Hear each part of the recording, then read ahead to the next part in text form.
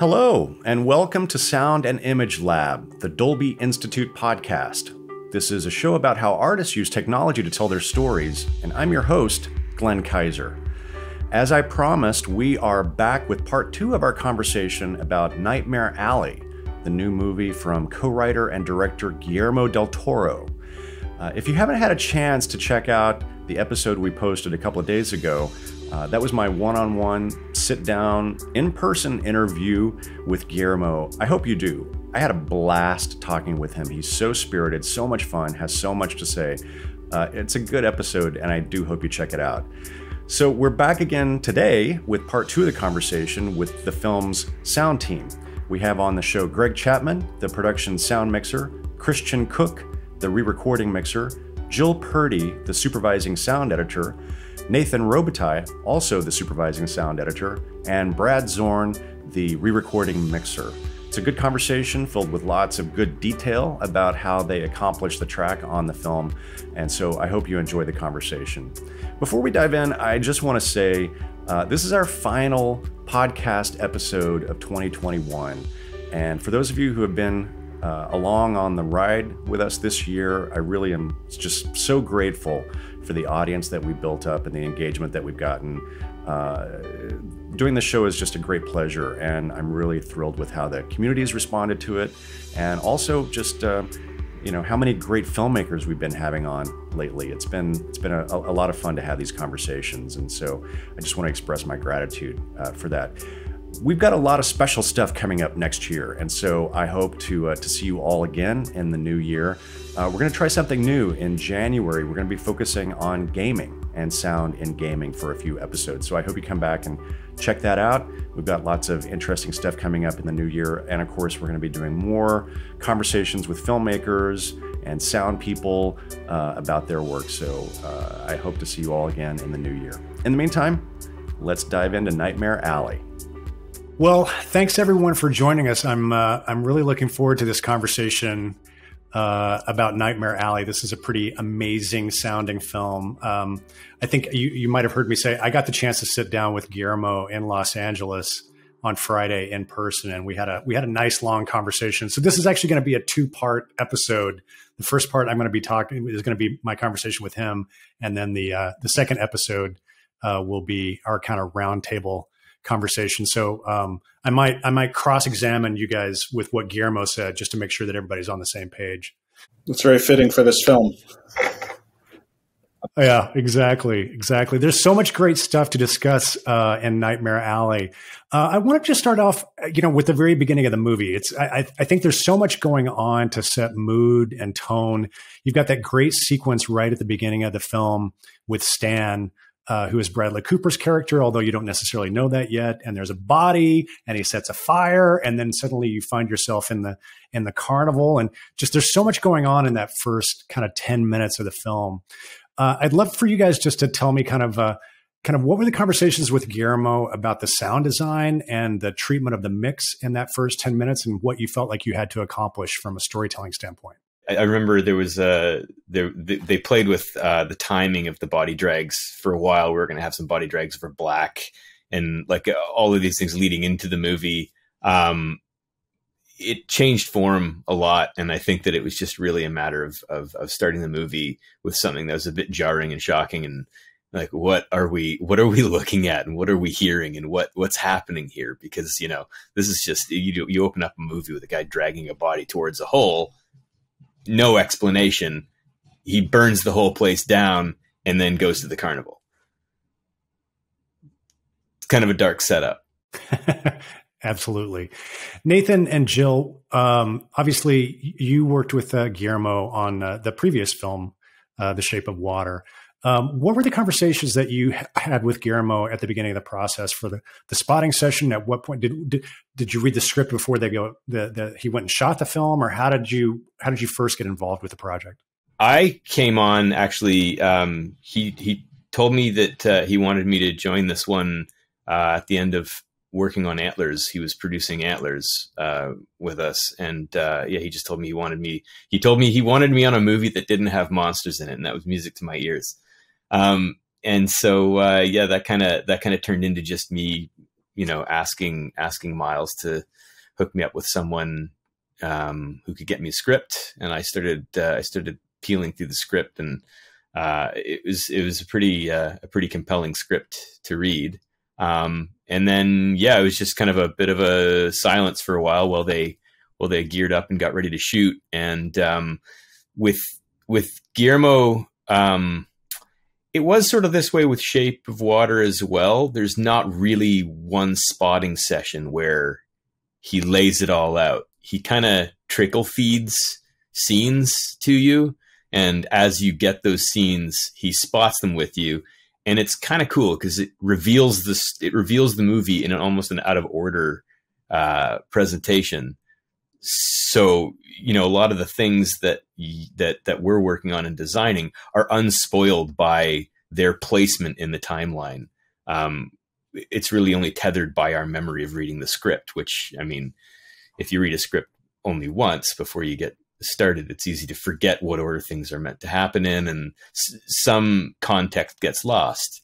But sort of as we work on the movie starts revealing itself to us this way.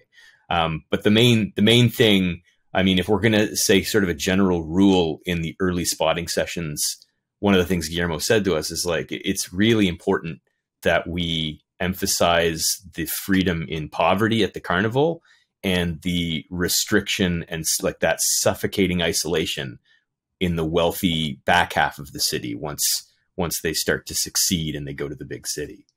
That was kind of the big global bird's eye note. And so from there forward, that would influence every choice that got made as we started doing sort of pre-design elements and,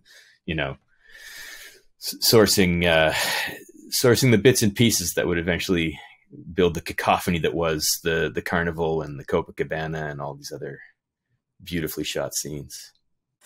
So I guess my involvement started probably a little after Nathan's, but I got wind of it. Nathan was on Antlers at the time, and I was on co-supervising Scary Stories. So we were kind of in similar veins on different shows, and that's when I got approached about working on Nightmare Alley. And my history with Guillermo goes back to, cutting production on all 4 seasons of The Strain, and then co-supervising Scary Stories and working primarily in ADR and some production on Shape of Water. So it was a logical progression with my availability and Nathan's as well, and my history with working with Nathan and Chris and Brad actually as well. So I came on a little later in the scene because sound design took precedent for this movie in particular. And So Nathan and Jill, how do you divide up the duties? Nathan, are you doing sound design and effects, and Jill, are you handling dialogue, or how does it work between the two of you? Nailed it. Yep. Dialogue ADR on my end, and Nathan wrangles the sound I design. basically take care of the sound effects design, and I'm kind of the go-between to communicate with Foley and just make sure that they know what's coming from Guillermo. Because again, it was important that they hear from him regarding those early notes, like the poverty and the wealth, and all of those things needed to pollute everybody's minds and sort of be ever present through the whole process. I want to come back to something you just raised, Nathan, in a minute. But Jill, I wanted to this is your opportunity. It's such a rare treat for us to have a production sound mixer join our conversation. I'm glad that Greg Chapman is here to join the conversation. So Jill, this is your chance. How did Greg do? How are those production tracks? What did you have to work with on the show? Well, let me tell you. No, Greg was a godsend, I got to say, on this show. I mean, I've said this so many times already, but it's a thankless job. It's one I would never take on, production sound mixing. But Greg had to deal with so many elements on this show, especially, the exteriors, at the carnival and in Buffalo as well. And there were a lot of variables to deal with, which he handled exquisitely. And even though the material I had to work with was varying from take to take in so many different ways, there was so much material to work with, and it all came together seamlessly in the end. And I can't thank Greg enough for that, because in the hands of somebody else, I don't know how we would have fared, to be honest. Aw, thanks, Jill. Greg, tell us about production. I understand that this was a very, very cold shoot. Oh, it's funny. Just watching the film for the first time 2 days ago, or was it yesterday? Watching the Buffalo stuff. Oh my God, it was so cold in Buffalo. Like some of the coldest I've ever shot anywhere. Like watching Stan walk up the steps past the Salvation Army box and running into the Lillis building there was like one of the coldest, windiest places I've ever been in my life. It was like, it had to be like minus, I don't know, super, super cold. But it was, and all that stuff, like all the stuff at the outside, the end of the movie with when Rooney comes and in the dress with the blood at Parkwood Estate, that was all pretty cold. And it was all pretty, we had moments of, Guillermo likes a lot of atmosphere. So there was like fans and snow machines and, just like lots of them all the time. And he wanted more and more and more, but then all of a sudden, sometimes he'd look over and say, should we do this one without the fans? And, yeah, let's. And you'd be like, yes. Yeah. Let's do one without the fans. And so I'm actually kind of curious how much of that stuff you guys were able to use from that Parkwood, all that snowy Parkwood stuff. I think it was all almost all of it. Wow. It was all of it. We had some ad lines in there, but. Wow, that's great because it was some of it was so noisy, so windy. But that's cool. So what's your secret, Jill and Christian? How do you take those noisy production tracks and dig that stuff out and make it salvageable? Well, Jill hands me the best tracks I've ever had, always, and always these little Post-it notes, which I love. And next time we do a film together, Jill, I'm going to save them all. I have several of those. Not from me. No, but I have them. And it's, I take pride in my Post-its.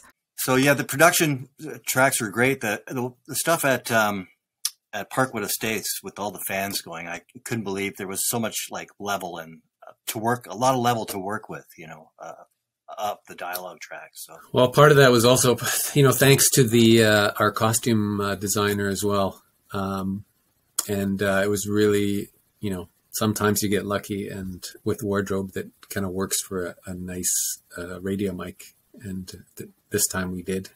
Sometimes you don't, but. I'm curious, what do you mean by that, Greg? Are you talking about costume design where you can hide a radio mic, or are you talking about bustles that don't make too much noise? Or just, sometimes you're just faced with imagine it's a winter scene and everybody's wearing like a zipped up, puffy down jacket. And where do you hide the radio mic? It's got to be somewhere that doesn't sound very good. And you're just, what are you going to do? You can't change it. And so I've worked actually with Lewis before, the costume designer, and he's just a very, in addition to being, a very creative and interesting guy, he's also very cooperative and team player guy. And he's always thinking a little bit, I think, about us and what we have to do and, make sure that we have an avenue to, hide our radio mics and make things work out. Were you predominantly leaning on radio mics or boom mics, or what was the mixture on the film? We always like to use the boom mic the most, but we never put ourselves in a position where we don't have a radio mic to go to.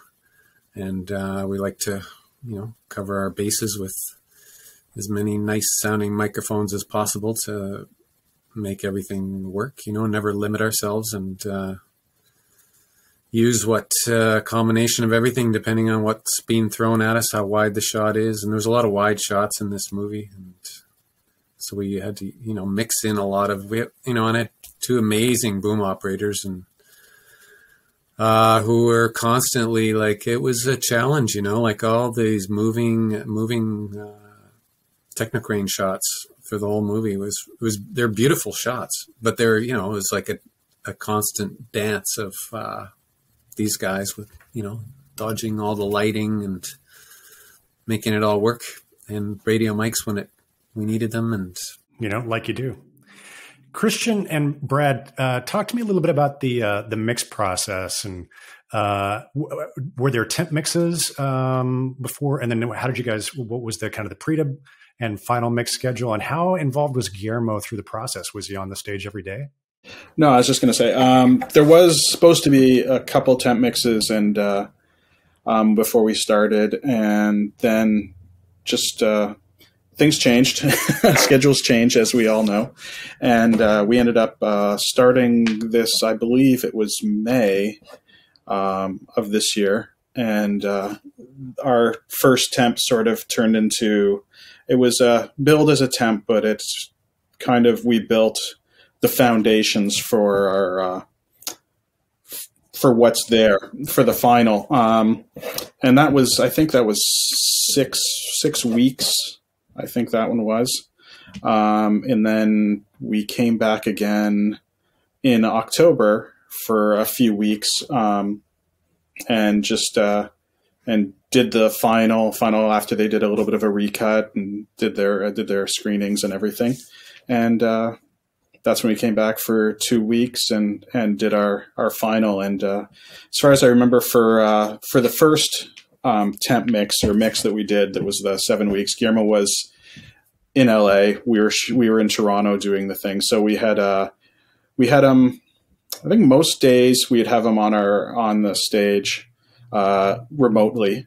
So, we'd be talking to him on a little box and turn around. And that worked. Actually, it was difficult. It had its challenges, obviously, but we made it work.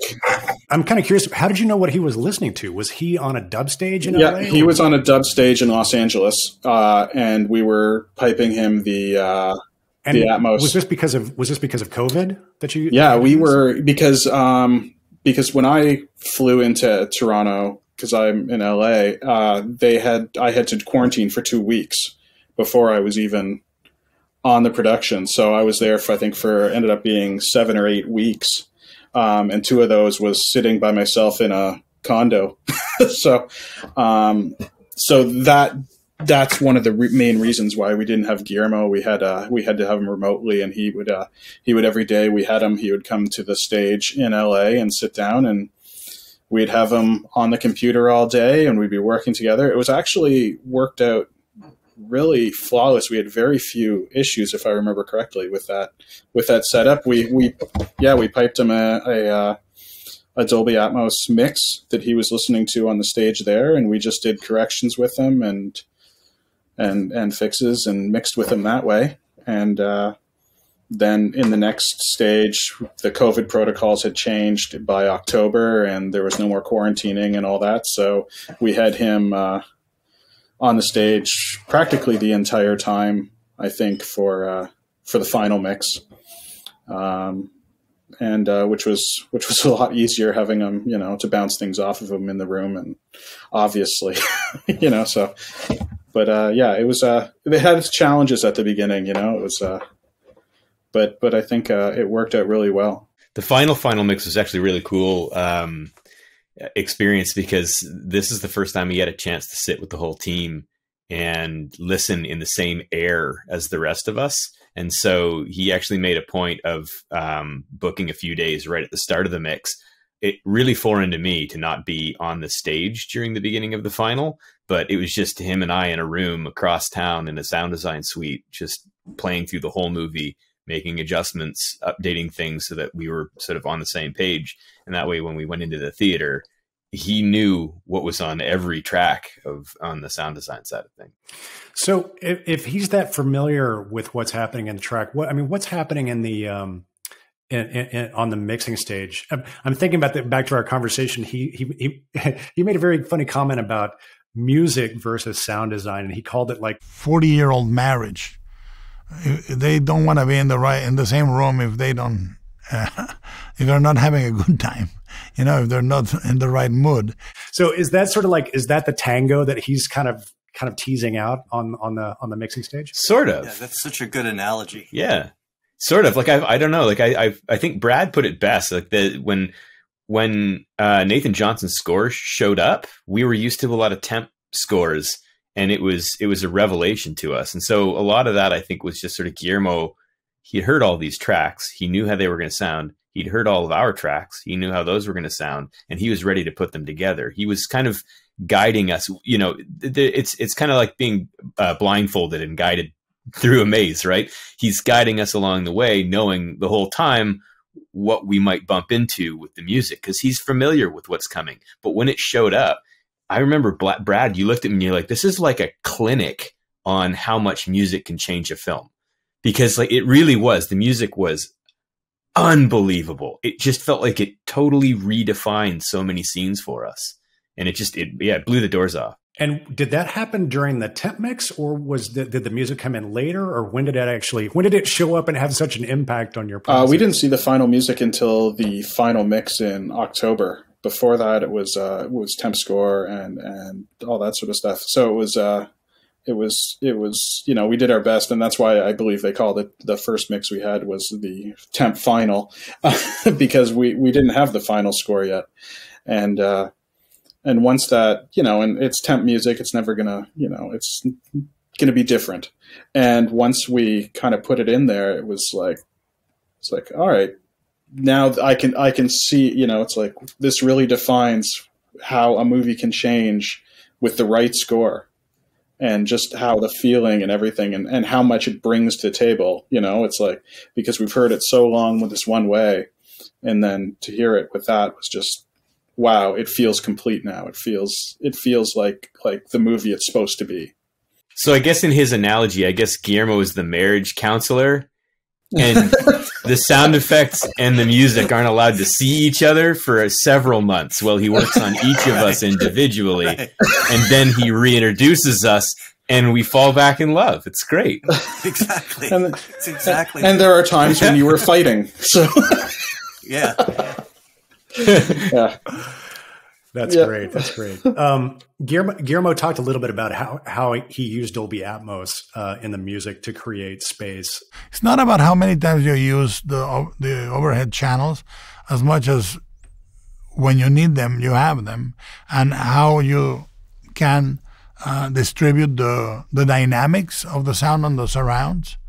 And I like to say, like, put it in the front left surround, but don't give me the rest of that side. Blah blah blah, and you can pinpoint the music and even the way you make a scene either happening to them or to us in the theater, and that's a big difference. I think with Atmos, you say we are entering the funhouse. If you mix it to the front, he is entering the funhouse. Can you talk a little bit about that part of the process and how you used Atmos with the music track? Yeah, well, we would pull it back into the room a little bit more and put it up a little higher so the dialogue could sit up front in center screen. That's about it, really. Keep it simple. Keep it simple. Well, I'm interested because obviously you've all worked, I think, Greg, with the exception of you, but you've worked with Guillermo on multiple projects. You were on The Shape of Water. How was this film different for you? Has Guillermo's approach to sound design and a mix evolved over time, or what's the main differences between the process of working on Nightmare Alley versus Shape of Water? 2 years to overthink every single sound that we put on the track. Because like before COVID was a thing at all, we were kind of getting started. I mean, Greg can speak to this. All of the back half of the movie was shot prior to COVID, and so like we were really building that world and really invested in it. And then all of a sudden, this virus came out and they shut things down. And we had time to think about it. And when we came back, it was like fresh eyes, fresh ears, new movie. First half of the movie, totally different movie, right? Like the carnival is so different from Buffalo that, COVID played a role. I would say that's probably the biggest difference in my experience in this movie. I don't know if you guys have another answer. Well, we were never involved through COVID. So it was like, for us, just working with Guillermo, we had our first taste working with him, obviously with Shape of Water, and discovering how in tune he is with the whole sound process, and he remembers everything. So it's like, you're mixing something and something's not there all of a sudden. He's like, where'd that go? So he's very in tune with the track, and he uses it as much as he uses picture. And it's nice to work with a director like that. And, Shape of Water was a new learning experience for all of us, working with him on a feature film for the first time. And then, most of it, we had the chance to work with him again as a producer on Antlers, which was a different experience, getting a little more familiar. And then on this, on Nightmare Alley, it was, I think we had a more relaxed Guillermo, because he was comfortable with us. We were more comfortable with him. We knew what to expect from him, and we had a lot of fun in the dub stage, and it was I think it was a little more relaxed environment this time. Here's what I'm curious about, because so Jill and I both worked on The Strain, but Greg, I think you also worked on The Strain, did you not? I did, yeah. And so you have the benefit of having the broadest span of time between the last time you worked with him and this time. Is there a difference that you noticed? Not really. I mean, he's the same guy with extreme attention to detail and passionate, and same guy. Yeah. So winning 2 Academy Awards didn't make him more mellow in his approach, I think. I don't think so. No. Greg, I want to follow up with something. I want to follow up on something that Nathan said. I'm just intrigued by this. So you were talking about Buffalo. So that's the back half of the film, which is the club, and then the psychotherapy office, and then Grendel's lair at the end. So what I just gathered from what Nathan said was that all those scenes were shot pre-COVID, and then you shut down and came back and shot the carnival sequence. Originally, we're going to shoot all the carnival stuff first, and then it got delayed. Is that right? Is that what happened? And then we started with the all the interiors, all the stuff in the studio, and then we got shut down and had a long 6-month pause, and then came back and did all the carnival. So originally the carnival was supposed to be the first part of the film, but so everything got switched around for everybody. And it was, I bet if there's a delay, you probably just got delayed off the weather that was good enough to shoot outdoors. It was, I don't know what the reason for the delay was, but originally we were supposed to, we were starting with it was going to start in the fall with the carnival. And then, it got delayed, and COVID, and for us, it was, like when you're first meeting everybody on the film and first starting, it was a little, kind of a boom of meeting everybody, and bang, here we go. And it was, a little bit nervous at the beginning of everything, but all these interior and all these sets and all, really, great actors and great performances. And for us, it was like a little shocking too, because like sound wise, all these interior spaces were kind of hard to work in. They were hard sounding things, and they looked that way. Like you guys were saying earlier about how he wanted all that stuff to be, all the Buffalo stuff to be, not friendly. And in the end, it was kind of like not super sound friendly either. It was like, before every take, the floors would be wet down, all the interior floors, so they're beautiful, shining. But it was like, for us, it was like, they became really squeaky, and just all the hard surfaces were really, it was a tougher sound ambience to start working with. And when we came back into the carnival was beautiful. Like the sound was, and it just kind of naturally fit in with the what he wanted from the film too, which was that to be all kind of easygoing and relaxed. It was all, the sound was just kind of naturally beautiful sound there. It's all these beautiful surfaces and nice flappy tents and straw ground, and like that. The tents do flap quite a bit in this film. Mm-hmm. They were a character almost. Yeah, Nathan gave me lots of tracks that were tent. We've got some good clips to show from the carnival sequence. Let her down! Take the pump down! Take the pump down!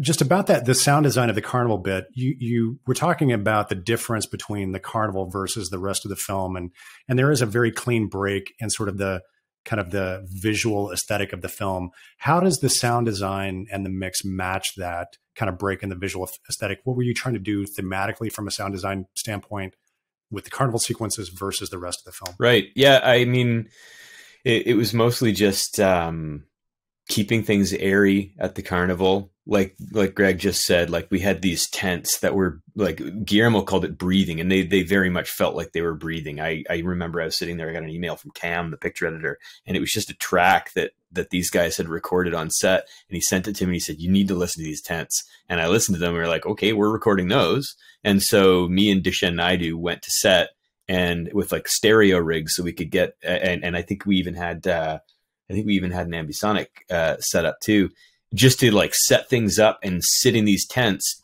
And I mean, like on a non-windy day, it's windy there. It's crazy how much those tents react to the space around them. And so we were able to record a lot of these, like these beautiful sounding breathing tents, and all the rides, the games, like all the stuff that they had at the carnival. We were able to record them in open air. And that was a big thing in the first half of the movie. Everything was open air. Everything could breathe. There was freedom. There's poverty. The carnies have nothing, but they have freedom. Once we go to the city, all of a sudden, every time you cross the threshold of a door, you hear a suction seal behind you on the door. You're isolated. You can't hear what's outside. Everything is like a chamber, an airless tomb. You're supposed to feel like you're in a vacuum, and the world is supposed to kind of come down and collapse in on you. And Brad did a ton of great work limiting how much he would expand out into the overheads and things like that once we got to the city, just to sort of make the world feel a little bit smaller once we were wealthy. Yeah, we purposely went along, like all the carnival stuff is, with all the tent flapping and everything we have, we're using the surrounds a lot. We're using the overheads quite a bit in the carnival and the height, and just being like making this really big, airy, rich environment. And then everything in the city is like the complete opposite. We kind of collapsed everything a little bit, pulled stuff in, everything is very cold. You notice the winds in the Dr. Ritter's office and, all that. And, it's always cold, and it's always feels a little claustrophobic. And we tried to do that purposely and used Atmos to kind of make that difference and make it feel very claustrophobic. It also extends into the specs and the Foley as well, because at the carnival, we wanted to make sure things sounded a little ill-fitting. Shoes were looser. There would be a lace flapping around as you walked around. It's softer leather. You'd hear creaky floorboards and rickety doors and, kind of busted cars. You go to the city and like the crystal glassware in Lilith's office sings to you.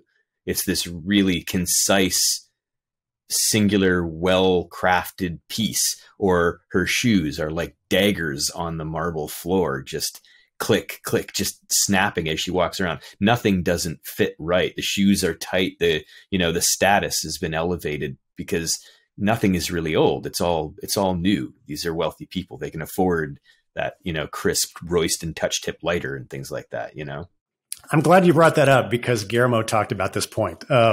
He made a comment, I think, something to the effect of like he's really allergic to bad Foley. Or Foley that is wrong. And if you, we went and I said, I want the Lilith crystal when she drinks, has to be crystal. I hear when it's glass. What difference does it make? All the difference in the world.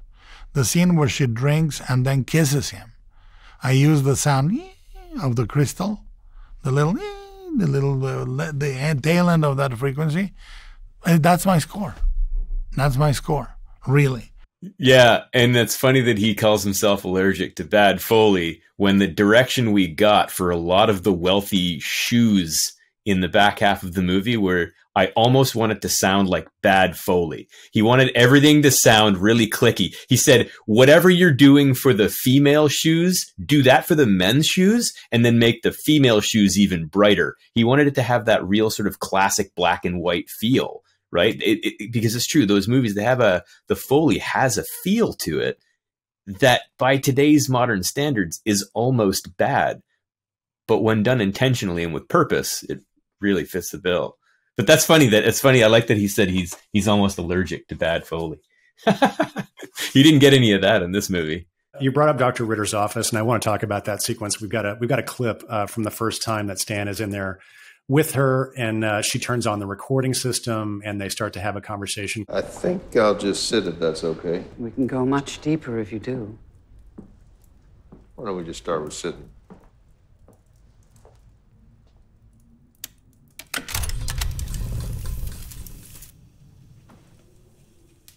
When I offered you a drink, you said you never drank. Because I don't. Brad, you mentioned a little bit about sort of the wind in that environment. I love the sound design of that space and how, sonically you treat it. Can you talk about just sort of, the philosophy of that space and what it says about her as a character? Yeah, we just, that scene is one of my favorite scenes. It ended up like so amazing. Like the amount of tension that is relayed in that scene from Nathan's sound design, that was a little bit like, it took a little while to get there. We had, that was one of those moments where it's like, do we do music? Do we do sound effects for this scene? And that went on for a little while. We tried both. We tried, and I'm happy that at that moment we had sound design kind of like won at that moment, and Guillermo let us take the lead on that and create this tension. And I love the way the sound design, it gets to a point where during the whole interrogation, or not interrogation, but interview, there's like this tension underneath with the sound design. And it's kind of like always gets to this point where you think, oh my God, it's going to take, and it just sort of dissipates for a little bit. And then the tension rises again. And you feel like it gets to that point. I feel like it's almost, okay, we're going too far. And then just as you think it's going too far, it kind of releases a little bit. And it's just never ending, relentless, tension through that scene. And Kate and Bradley, like their acting in that scene, I think is the best in the entire movie. But it was just, little things that added to that, like we have all the wind, sort of like muted wind in from the window that they're right beside, and the burning of the cigarettes and all these little detail pieces that make that entire scene. And then at that moment where sort of he has her, all that stuff disappears except for the wind, and you hear the wind and nothing else. And the fire's gone and all that until he kind of snaps out of it and gets, and then all the world sort of comes back and we're taken out of his head. And I think it's just that scene just blows me away. It was interesting through the subtraction of elements that got layered in as we build the scene. Like Brad says, it builds up and up and up until you realize, oh no, Lilith has like weapons grade mentalism. She's a doctor. She can do this for real. And that's when everything falls out from underneath you. And it was just the coolest opportunity to just suck everything out of the room and go inside of Stan's head. and you realize, oh, we're in trouble here. I note that you use that word subtraction. Guillermo used that word quite a bit when we were talking. He seemed to, he really enjoyed talking about the process of experimenting with how specific and how quiet you could make the film, and taking out as much as possible and stripping things back. I came up with a neat little line years ago, and I this is the first time I admit that I invented it. I always say, like they say, no, I say, silence is 10 tracks. I always say, well, when you hear silence, you're really mixing 10 tracks. a little distant car, a little Foley, a little, But in this movie, we actually, one of the things that is the bravest to use is no tracks, or very few.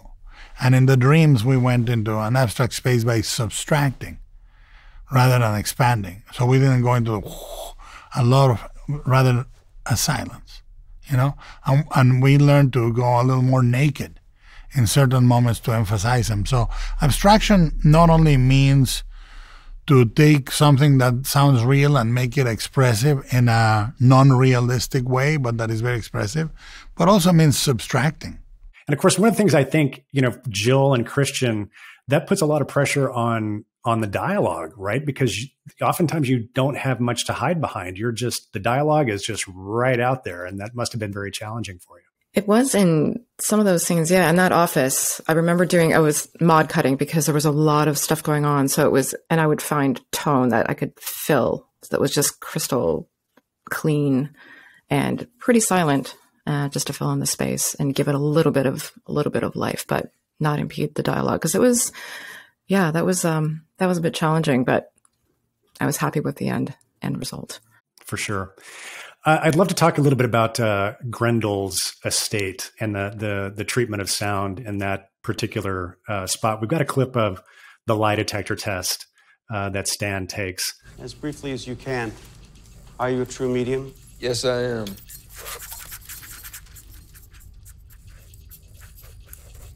Can you read minds? Yes, I can, under the right circumstances. Brief.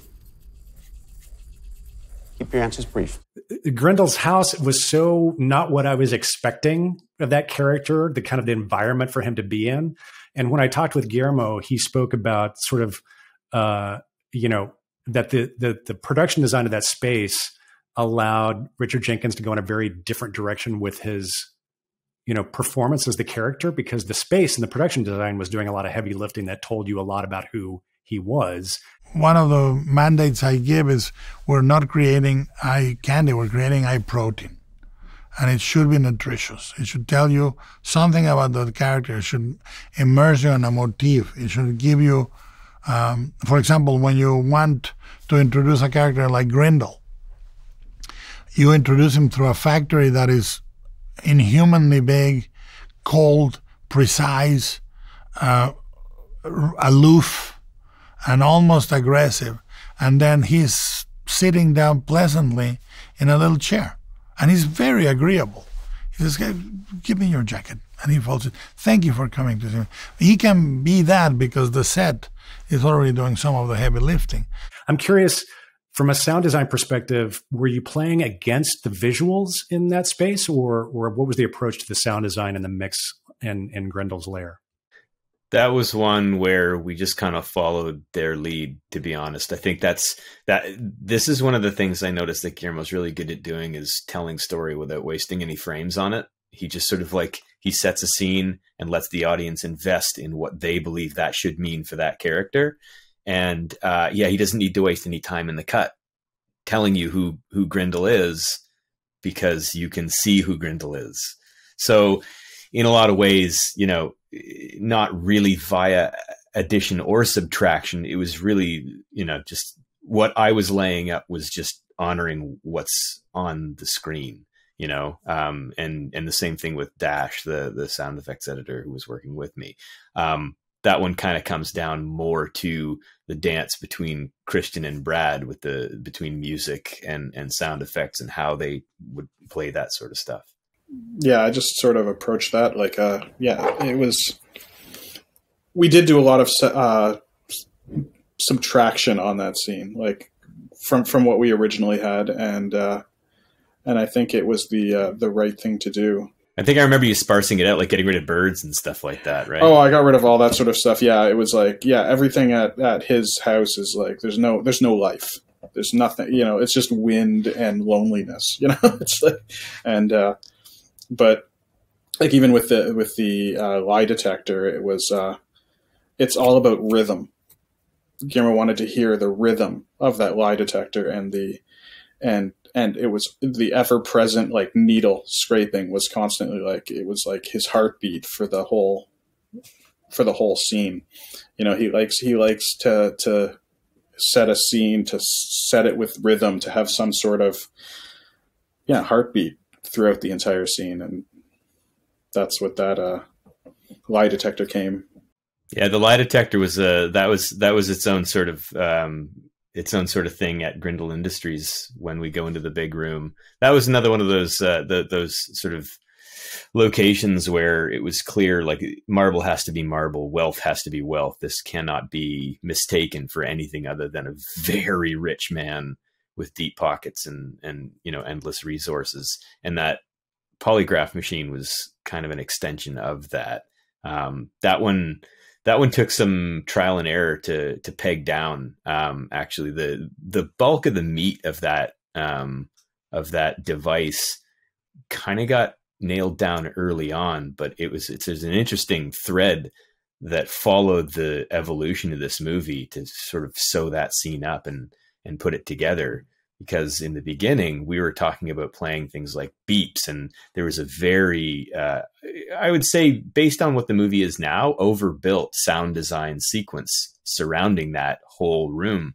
But yeah, like Brad said, I mean, I suppose if we're taking into account the whole process of the build of this movie, there was actually a ton of subtraction that happened on that specific scene, because, like, we were paring things back. We replaced the beeps with buzzes. We tried just subtracting until we got to the point where, okay, we want to hear a physical relay clicking on that machine.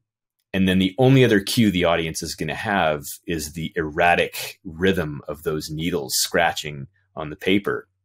And so then it kind of became all about those needles, those damn needles.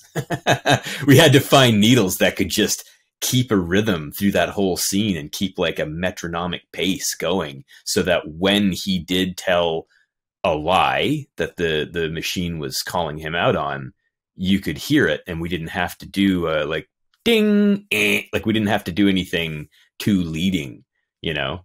But yeah, that did take some time to get around to. The lie detector was really hard to pin, because if you make it too active, it becomes a toy. We tried a lot of tricks that had worked in the past, and they didn't work here. So we sound designed it really carefully, and finding something like the light, the green for right and red for wrong. We tried, then we tried a relay, then we tried, and then we said, leave it in silence, because everything sounded like they were playing Jeopardy. One little interesting aside about that was that we filmed, that was the scene we were filming when, on that day on March 12th or whatever it is, where like we worked till lunch doing like the wide establishing part of that. And at lunch, there was a meeting and an announcement that we're done. Thank you very much. I'm sorry. And we came back to that scene like 6 months later. I wanted to ask you about, there's some gruesome stuff in this film, and striking the balance. And I love Bruno's punches. What was the process of experimenting and finding just how far to go and where to pull back, and how far was too far? And can you go too far for Guillermo? No, you can't go too far for Guillermo. No, there's some, no, that's I remember the first thing Nathan talked to me about was like, all right, everything in Bruno has to sound like 50 pounds of meat. So it was like, so you can go ahead, Nathan, with that. That's one of the first things we discussed. There's a funny backstory about those punches, because everything went into lockdown, and everybody who was on any film set who had gotten to a stage where they had footage in the can now had to set up remote editing suites. They set up Evercast, and that's where, so basically the picture editor was juggling, sorting out how to run Evercast while keeping the picture edit moving forward. And so there wasn't a lot of time for sort of extraneous troubleshooting for things like, sound. So for a while, they were unable to get Guillermo's headphones to work on his end. So he would be calling in, they'd be working on the picture edit over laptop speakers, which is fine. But then enter me trying to present this work that I've made on reasonably good speakers and, full frequency, big builds. And I'm sending them to Cam. They go into the Avid, get turned down 10 dB to clear dialogue, and then they get streamed to Guillermo, who's listening on laptop speakers because we couldn't figure out how to get his headphones working. And so it became this whole process of having to like build a scene, listen to it on a laptop, come back to the computer and make adjustments, go back to the laptop. And probably the most painful experience in all of that was the big Bruno punch. That bit when he first just slugs Stan in the face and Stan just crumbles, because we had basically found ways. It was an interesting challenge. Like, we had to find ways to convey weight, impact, velocity, and just sort of grandeur without leaning on bass during that phase, because we didn't have that. We couldn't share that with Guillermo. We just couldn't make his headphones work.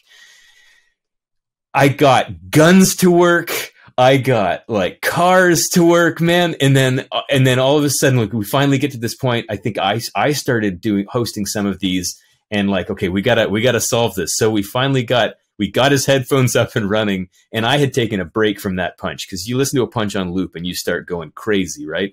I'd left the punch alone for a while, and we just happened to be playing through that scene to just audition some sound design stuff from Paul Davies, and we roll past the punch, and he's like, "The punch sounds great." I was just like, awesome. That's great news. All of a sudden the note went away because he heard the full frequency of the punch. I think he knew that it was there. He knows, when it's time to push, and he saw some success with other transient elements that needed to convey bass. I just remember thinking while I was building all those things that I knew he could only hear on laptop speakers, man, when he hears this full frequency, he's going to blow his socks off, and it did. So that's just a weird aside on the Bruno punch. That's great. That must have been so frustrating not having him, not knowing what he was listening on or what state it was going to be in. And yeah, it must have been a great relief to finally get in the same space with him in place. Oh my God. Yeah. Or just to get him in headphones, right? Like once, cause it's not like he wanted to hear it. He just would plug in the headphones and nothing was coming through them. And so, we had to work with what we had, it was all kind of troubleshooting while we're trying to keep this thing moving forward. So one of the things I noticed right from the very beginning of the film is that Guillermo's using flashbacks really kind of throughout the film, and they start at the very beginning and they're doing really interesting things. Can you talk about the approach to the flashbacks from a sound perspective and how you built those and sort of how they fit into the rest of the film? So oftentimes when we cut into them, this is one of those things that in the beginning I was seeing sort of snippets of them. I would see just a shot of fire going in reverse, burning up a corpse, and that would be used as a little toy, just inspiration. Give us something crazy. And in the beginning, those flashbacks were all being hit really hard with really sibilant, vibrant, ripping fire and like bright, wide open sounds. But as we got to know the movie and what we were trying to do with those flashbacks, and we started seeing things in context, it became pretty clear that we needed to back off and kind of do something that was a little off center, taking the fire, mixing it with a bit of water, distorting it a bit, rolling it off, and just making it sound in the room, but maybe suppressed, because that just sort of felt like an opportunity to not crowd the audience's ears and let them think about what's happening. And I think that was really important because we kept referring to them as flashbacks, but once we kind of started turning things down, it made it a little bit more easier to notice that, we see fire, we see Stan on the bedside with his dad. He opens the window, a gust of frozen wind comes in. He rips the covers off of his dad and then presumably sits down to watch his father die from exposure from the elements. But in the beginning of the movie, he lights the cabin on fire and walks away in the middle of summer. So is this a flashback or is it a fantasy?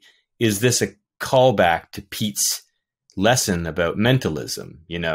He wants to be loved by that man, but he hates that man, a wish of death, right? Did he kill him? Did he wish he killed him? And that's another one of those opportunities that Guillermo took to let the audience invest something in this character, because they have to decide for themselves what they think is happening there. what kind of man Stan is. And I think that's a good way to suck them in, which is great. Well, thank you guys so much for taking the time to talk to us about Nightmare Alley. I really enjoyed this film. Greg, Brad, Jill, Christian, Nathan.